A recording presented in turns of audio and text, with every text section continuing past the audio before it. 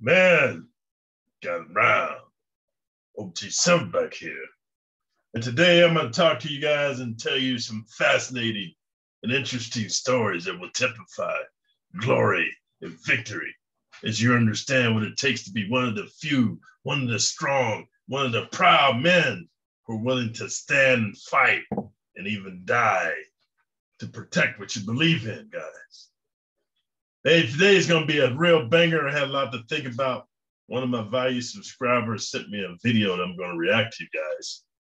So I'm going to invoke the YouTube fair use policy. So I don't get any copyright strikes. My monetization has been going down and down. I've been part of the shadow banning of YouTube, bro. And that's why I'm going to start putting way more content on my Patreon. I'm starting to move away from YouTube as I prepare for my hip surgery. That's what happens when you be a savage. Savage things happen to you. You got to be a savage to deal with them. But without further ado, I'm going to get into the topic of today's video, which is street tough guy gets stabbed, beat up, and raped in prison because there are no guns in prison. I think that's one of the main things, man, I'll be trying to inculcate or to ingest into you youngsters' minds, man.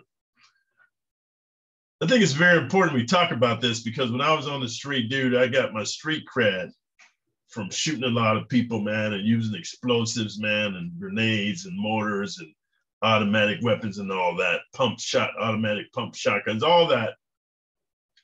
So the philosophy was when I was on the street, all dude is superiorly armed, so we have to bow down to his agenda. But here's what I want to tell you guys. It's very important you understand.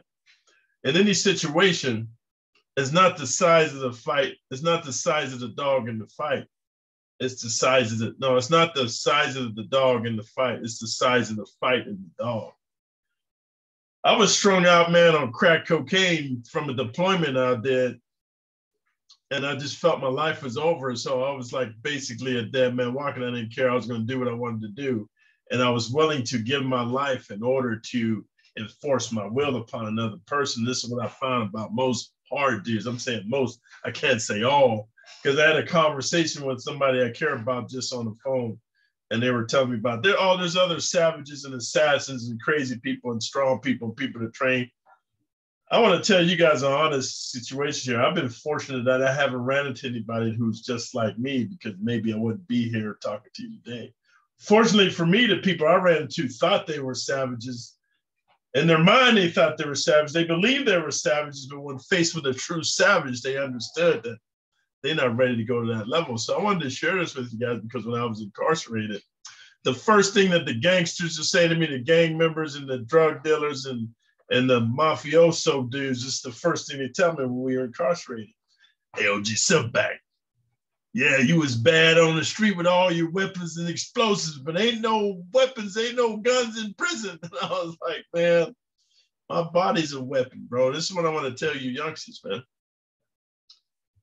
I appreciate you come from an impoverished environment and you feel like, you got to be hard and tough and strong and, you got to be savage and shoot people and carry guns and kidnap people and beat them and torture them, all that. I got it. All I'm trying to say is this: learn from me, have an insurance policy, because one of my valued subscribers is like, hey, yo, just shut back. You wasting your time because these dudes you're talking about prison and the dudes that's listening that's getting ready to go to prison, they ain't listening to you, man. They ain't even care because they just do what they do. I understand, but I think there's some youngsters that are smart enough to know you should have an insurance policy. It's like, even if you're a gangster, you should drive around with car insurance. Why? Because if somebody hits your car unexpectedly, you got your car insurance, you can get it fixed or get another car, right? You should drive around with life insurance and medical insurance. Why? Because if something happens to you unexpectedly, you go to the doctor, man, and you can get hooked up and taken care of, right? If you, unfortunately, you was dumb enough to come out to Vegas and try to do harm to me, and you leave this earth, then your family's covered with your life insurance. So it's important to have all kinds of insurances. This is what I learned when I had to pay the popo or the police when I was deep in the drug game. This is what the cartel told me. You have to pay the local police in order for you to continue to do transactions. So I was like this: if I got to pay the police, what I learned is you have to have a lawyer on retainer, because it's not if, But when you go to court, you got a lawyer who's right there. That's why I was able to bail out so many times. I bailed out like 3, 4, 5 times before I got the last one, which I couldn't bail out because there was too many bodies being found. I couldn't bail out on that because murder is a different thing, you know, involuntary or not, you're not a bailable offense. So without further ado, I want to invoke the YouTube fair use policy because I got a banger I want to share with you guys, man. We're going to get into the topic of today's video. Let's begin this trip down the rabbit hole, guys. Here we go. Everywhere. 5 times in my ass. Not the king of Philly, I'm the king of everything, man. I ain't the king of Philly, I'm the king of everywhere. 5 times in my ass. Okay, so for those of you who are familiar, this dude, he was the Philly King Kong, and he said, I'm not just the king of Philly, I'm the king of everywhere. And just to let you soft dudes know who think you hard, because I've been shot, I've been stabbed, I've been hit with baseball bats and pipes. I've had my teeth knocked out, my jaw broke, my nose broke, my occipital lobe broken, hands broken, feet broken, legs broken, shoulders broken, clavicles broken, ribs broken. I'm just sharing with you, bro. If you ain't got battle scars, this will scare you. But I remember this one dude, and hopefully if he's alive, you know, God bless you. If not, but his name was Half Dead. He used to rob drug dealers like me. So what happened was I became a big time drug dealer. He wanted to rob me one day. So I didn't know we was both having sex with the same young lady. So I'll go into Marina, California, to an apartment complex. And there was all these, it was like New Jack City. It had the whole complex locked up. But I had this one female was selling drugs for me. I would take it in there and she would weigh it and cook it and distribute and sell it. Little did I know, her boyfriend was half dead. He'd been shot so many times by drug dealers. So one time I come in the apartment and the door was cracked open. So I pull out my Uzi and I cock it, and I put it on fully auto. And I said, hey, whoever behind that door, if you don't open right now, I'm gonna just spray it full of bullet holes. So that he opens the door. I said, turn on the freaking light. He turned on the light. He said, man, do you know who I am, my man? I said, no, I don't know who you are, but I'll tell you what, my man, why are you in my dope spot? He said, oh, my girl lives here. I said, I'll tell you what, my man, get your girl out here right now. We're gonna have a problem. So he gets the girl out here and she's like, oh, I didn't know he was coming, whatever. And she was telling me, oh, dude's cool, because she had to tell him that because I wasn't cool. So I get in there, dude opens up his jacket, bro. He had so many bullet holes in his body. He said, man, now I rob drug dealers, man. That's what I do. I've been shot too many times. They call me Half Dead. I said, man, check this out, little homie. You ain't met nobody like me because I'll shoot you in your face, homie. So sit down, you might learn something. So what I'm trying to say, this is an intimidation factor, guys. He wants to show you where he's been shot and stabbed so you can have fear. Oh, my. Lions and tigers and bears. Oh, my. Get the frick out of here, man. My thighs, my hand, my knees, my legs, my back, my foot. This time it was mostly my stomach and my legs. They from the hood, but I am the hood. You see, it's about 20 savages out there. I'll put all of them. You listen to what I say. You come down this block, is nobody gonna make it off this block, man. I'm a cop. You walk around with you. Nah, nigga, you know what I'm saying? So, yeah, I was on the phone and shit, talking to, you know, my wife and shit. Crazy. Stabbing back in my head. Screaming like, he used the bathroom. He can't. Right now, he's in a position where he can't walk at all. Okay, guys, so what I'm trying to do in movies is called character recognition. For all of you ADHD dudes, be talking about get to the point, slow the frick down, man. You might learn some things, man. First of all, I want you to identify who this dude is. He was king. He's Philly King Kong. Like he ran Philly, man. This is better than the movie Paid in Full. This is better than the movie Next Day Air. This is better than Carlito's Way. This dude was a straight savage, right? On the streets, he ran things. I got 20 savages out there, right? He running stuff. He been shot. He's a bad dude. But I want to share with you, this is his brother, and this is the conversation he's having about what happened to his brother while he's in prison. So I just want to share with you, even the savage of the savages, bro. When you go to prison, it's a whole nother level of savagery, dude.